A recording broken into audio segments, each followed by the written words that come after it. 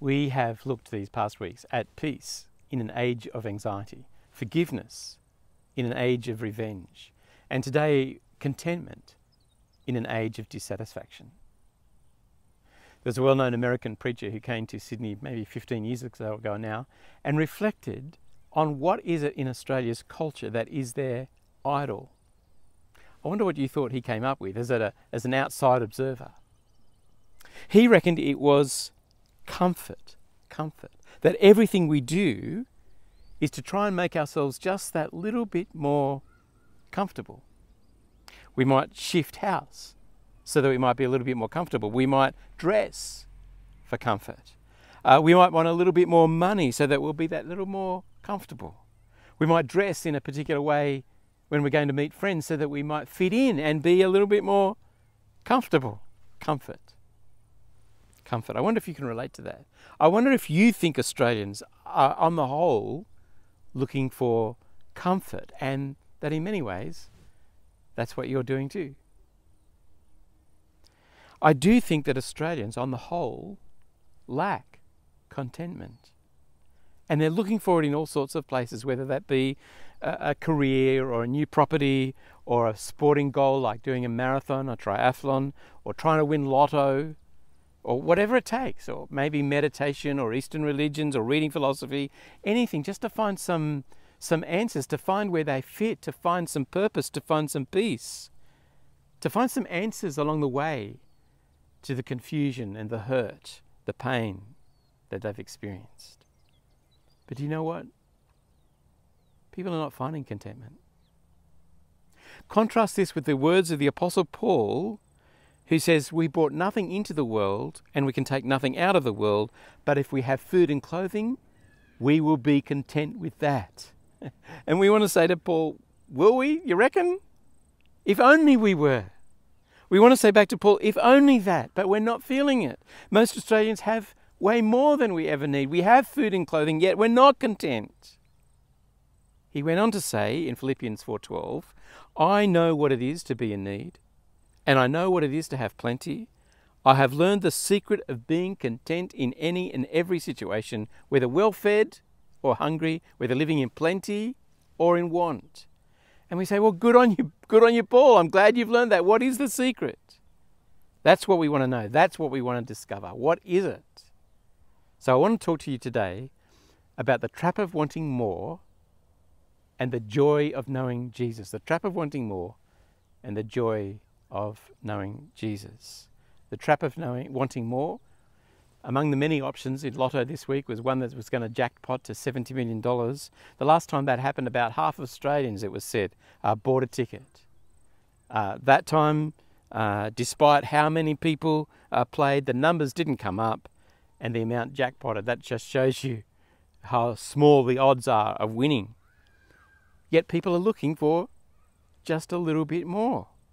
Next month, the Melbourne Cup will be on. Staggering amounts spent on the celebrations of the day and, of course, on putting your money on a horse. Why do people do it? Because they're wanting just that little bit more. Imagine the good that you can do for the poor and needy with the amount of money that gets spent on gambling. But people are looking for a little bit more so that they might be content, or so they believe. Not a lot more, just a little bit more. The survey said that no matter how much money people have, they want about 10% more. So the millionaire, they just want about $100,000 more. Then they'll be content. The person who has $40,000 just wants $4,000 more. Then they reckon they'll be content. Isn't that staggering? Just a little bit more. We can't help it. So people end up on this endless cycle, looking, wanting, working, wanting just that little bit more, which at present is escaping them. Australians are working hard to be content and yet wondering why it slipped through their hands. It's a tragic situation. Not only do people end up on this endless cycle, it is actually also dangerous. 1 Timothy 6 verses 9 to 10, people who want to get rich fall into temptation and into many foolish and harmful desires that plunge people into ruin and destruction.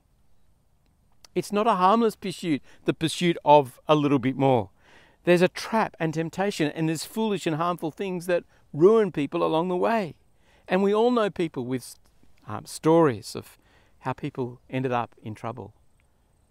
Think of that con artist recently, Melissa Caddick, and all that's resulted from what she was going after. 4 years ago, I officiated a wedding at a man named Dave and his wife. There was a kind of hurry for a wedding because he was about to go to jail. He had worked for one of the top 4 banks and had worked out a way of siphoning money from their accounts to his account. It was $600,000, not huge in the big scheme of things, but it was enough to send him to jail for 2 or 3 years. And he wanted to get married before that happened. Or Susan and I could tell you the story of Bill, his lovely family, beautiful twin girls. He had a gambling problem. He worked for one of the big IT companies, one of the telcos, and yet he wanted just that little bit more, so gambled his money. He ended up losing his marriage, his home, his family, his job. He works now as a handyman, not that there's anything wrong with that, but that's how he gets his money, and yes, he's still gambling. That's tragic, isn't it? You would know many more stories. Wanting more takes its toll. You stay back at work to get ahead. The toll that takes on marriage and children. Thinking about climbing the corporate ladder. Thinking that will lead to contentment, but it doesn't. Some people could have had a job at this level so that they could have a little bit more. But this level of job means that they won't see their kids. I'm talking about city living, of course. They won't see their kids. They won't get time at home during the week. They leave before they get up, and their whole family life is lost. The difference between a job at this level and this level is the toll it takes on your family. Maybe even on the land, wanting just that little bit more property to produce that little bit more income.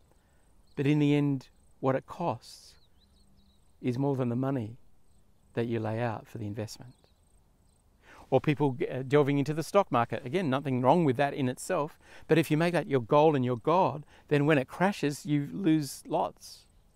Or people have moved overseas to find contentment. Or plenty of people, when I lived at Noosa, moved to Noosa to find contentment.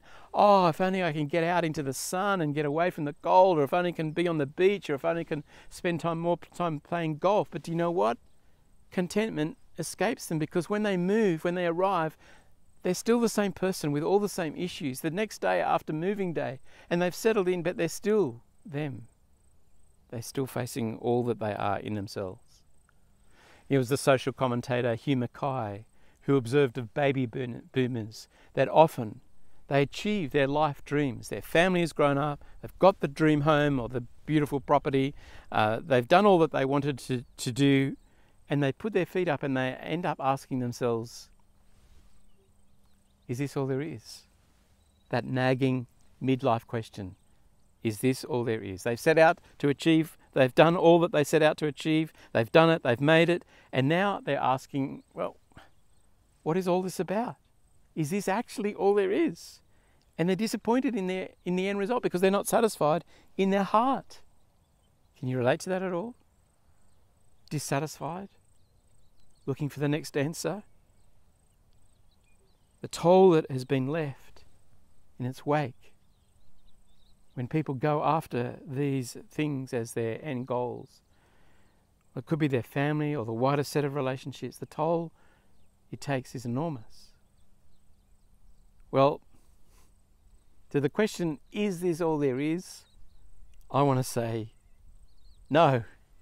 The answer to is all this is this all there is a resounding no. I'm here to tell you that there is more, and it is found in the joy of knowing Jesus. That is where the more is to be found. The Apostle Paul says, I learned to be content whatever the circumstances. I've learned the secret of being content in any and every situation. And we think, oh, imagine what that must be like. Whatever is your situation, he's learned to be content. How do you do that, Paul? What is the secret, Paul? And he says, the secret is relationship, not just any relationship, not just any human relationship, not a relationship like a friend or a spouse, but a relationship with the God who made him and loves him, the God who cares for him and who will never leave him. Paul said, I can do anything through him who gives me strength. When he says anything, he doesn't mean leap tall buildings in a single bound, but he means I can be content no matter what the circumstance. I can be content when I have plenty and when I have nothing. I can do anything because he gives me strength. Can you imagine? When he's lost and lonely, it is God who gives him strength and he finds contentment. When he's hungry and cold and wet, it is God who gives him strength and he can be content. And for us, friends, no matter what your life situation is, whether you're living the high life or you're feeling your life is quite empty, you can be content because God strengthens you. Whether you're looking for an answer to that question on whether there's more to life, you can be content because God strengthens you. Whether you're feeling alone or lost right now, you can be content because God strengthens you. Whether employed or not, content because God strengthens you. Whether we're heading for another round of dry weather and cracked ground and emptying dams, you can be content because God strengthens you. Whether in your family you're estranged from them or away from them geographically, or you've lost someone tragically, you can be content because God strengthens you. Whether you're struggling to pay the bills, yet you can be content because God strengthens you. It's all because of relationship with God who is alongside you and is with you. That is where contentment is to be found. Relationship with God. Because you know that you are deeply loved. Because you know he will never leave you. Because you know you are significant to him. You realize that you matter to him. Because you realize that there is a plan and a purpose, because you understand that there is a future promised to you. Resting in those plans, even when you're confused about what is happening in the immediate now, resting, content in his plans and purposes, content because of that relationship. Let me tell you about Kath and Adrian. They grew up in another denomination and hardly ever missed church. They landed on their feet. Adrian was a successful lawyer, Kath a busy mum, and yet there was a feeling that there was something missing in life. Susan and Kath were friends because they were joint parents at the local primary school. Susan, my wife, asked Kath whether she would like to read the Bible with her. She agreed. After reading the Bible with Susan on and off for some time, she began to come to church, and then eventually Adrian followed. They loved the fact that when it came to the sermon time, we actually pulled out the Bible, everyone had one on their lap, and we looked at the Bible and sought to see what God was saying to us and then apply it to our lives. They loved that. Kath became a Christian. Adrian followed a little later. I remember going to have lunch with him in the city one day, and he said to me, Mark, I'm not sure I'm over the line yet. And then about 6 months later, we met up in the city again for lunch, and he said, Mark, I'm over the line. He began to do a part-time theological course. He went and ended up going over to Africa to teach pastors. Kath became our children's worker at St Andrews Roseville. Adrian helped run a successful lawyers fellowship every Thursday morning in the city. They found, in relationship with God, they found the contentment which had eluded them despite their worldly success. They found it in relationship with God. They found it in Jesus. What they hadn't found in church or career or parenthood, they found in Jesus in a real and powerful way that changed their life and gave them contentment. The writer to the Hebrews says in chapter 13, verse 5, keep your lives free from the love of money and be content with what you have, because God has said, never will I leave you, never will I forsake you. You can be content with what you have because God will always be at your side. No matter what else he has given you, you'll always have him, because never will I leave you or forsake you. Many of us here have been hurt in other relationships because people have left us, or they've been disloyal, or they've betrayed our trust. That will never happen with Jesus. He will never leave your side. He will never turn his back on us. That is why we can be content no matter what we have, because we'll always have our relationship with the Lord Jesus. Because, friends, let me remind you, Christianity is all about relationship. We're not on about religion here. I'm not into religion. I'm not into religion which is devoid of meaning or depth, or just plays dress-ups, or plies you with rules and regulations and has you go through certain rituals exactly the right way. No. It's not about what we do for God to pass the mark. I'm not into all that at all.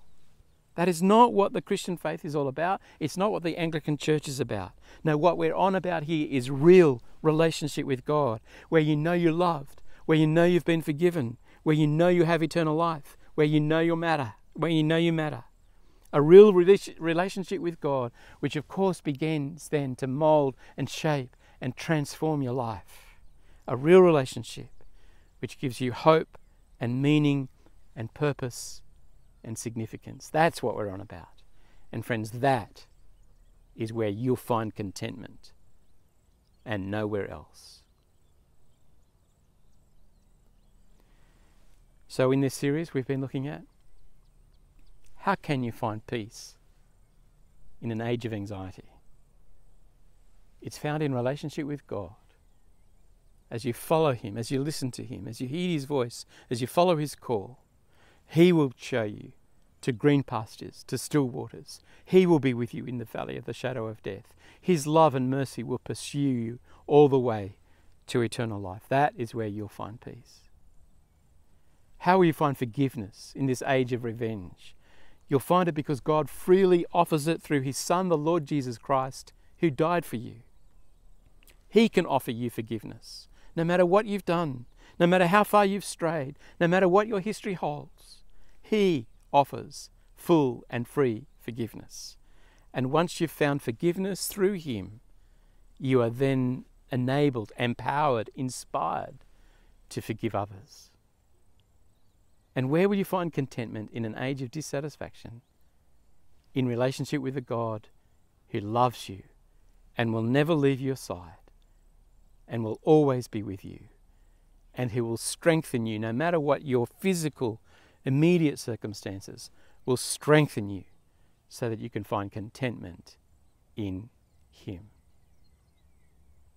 Well, friends, no matter whether you've been with us for a long time or whether you've just been watching these past 3 weeks, my prayer for you is that increasingly you will find peace, forgiveness, and contentment in relationship with the God who made you, with the God who loves you, with the God who gives peace, makes forgiveness possible, and allows us the joy of contentment.